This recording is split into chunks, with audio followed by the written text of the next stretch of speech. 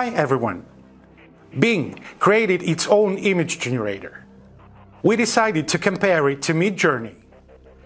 Let's arrange a battle of neural networks and let's form the same instruction for both and compare work speed, convenience, and the quality of generated image. Let's create some Facebook promo posts. Round 1. Fight! This is the Bing result. And this is the result of Midjourney. Midjourney wins. Let's change the instruction a little.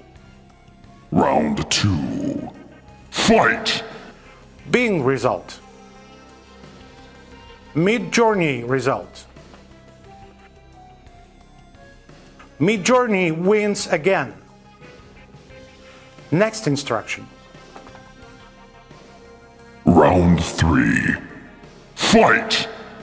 Bing. Midjourney. Where is the capsule, Bing? Yes, and this woman doesn't seem to be happy very much. We won't sell much with that kind of creativity, Bing. Midjourney wins again.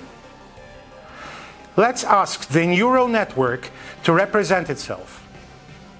Round 4. Fight! Bing result.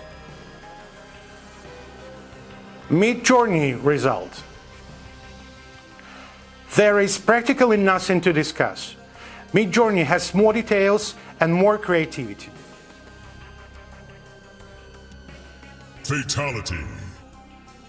We didn't show you a speed comparison, since both Bing and Midjourney showed approximately the same result. The quality of generated images from Midjourney is much better. Now, let's talk about convenience. First, Bing only understands English. Midjourney works best with English, but can understand other languages as well, such as Spanish. Second, and perhaps the most important, Midjourney has opportunity to choose the option he likes the most and continue working with it until the result is good. Bing doesn't have that option. The main conclusion is that a highly specialized tool works best for its tasks.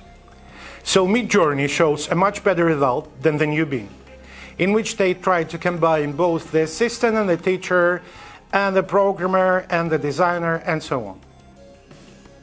Do you have any questions? Ask them in the comments. For more videos about using AI in everyday work, watch our channel. See you soon.